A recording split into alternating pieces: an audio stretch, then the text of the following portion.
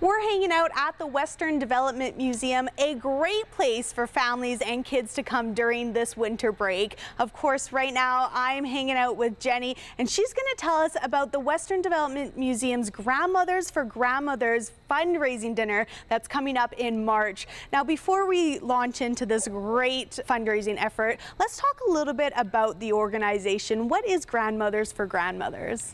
Well, it's one of, I think, about 240 different groups all across Canada, and we support the Stephen Lewis Foundation, and we raise money for the grandmothers and their grandchildren that have been orphaned by AIDS in sub-Saharan Africa.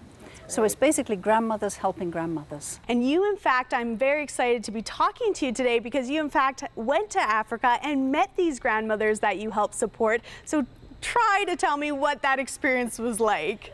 Well, it was just a couple of years ago. Yes. We went with my husband and I, we went to Malawi, and we went to visit two amazing ladies, Ruth and Rosemary. We received such a warm welcome from them. It was just amazing. And they toured us around many of the areas where they had actually built centers. And their organization was called Consol Homes. And they'd actually built about 120 different centers all across Malawi. Everywhere we were greeted by grandmothers singing, dancing.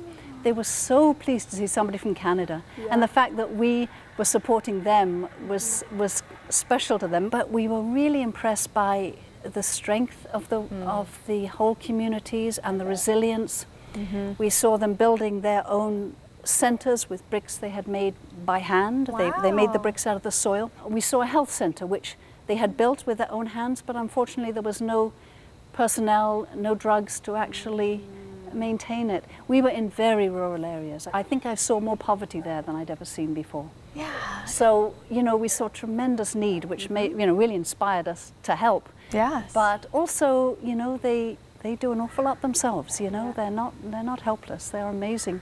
Of course. That really puts a lot of meaning, you know, we're here in Saskatoon fundraising and helping a cause that's so far away, but really going to Africa, I'm so jealous. I think that would be an amazing experience.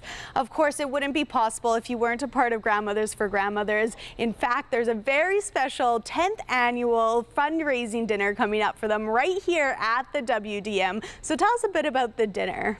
It will be a great evening. It will. It's March the 6th, and we're having it's our 10th annual, as you said. Nice. So it's going to be a bit of a celebration. Yeah. You know, we're going to have balloons, we're going to celebrate. Yeah. And and in that time, those 10 years, we've raised, this group in Saskatoon have raised over $750,000. So a few years we're going to reach the $1 million mark. So we're very proud of that. The dinner's going to be fabulous. There's going to be a silent auction. We're having Joy of the Fox as entertainment. So they're going to be singing for us. So again, that is on March 6th. It's the 10th anniversary fundraising dinner for Grandmothers for Grandmothers. Tickets are available through McNally Robinson. Thank you so much, Jenny. Oh, you're very welcome. Thanks so much for having me.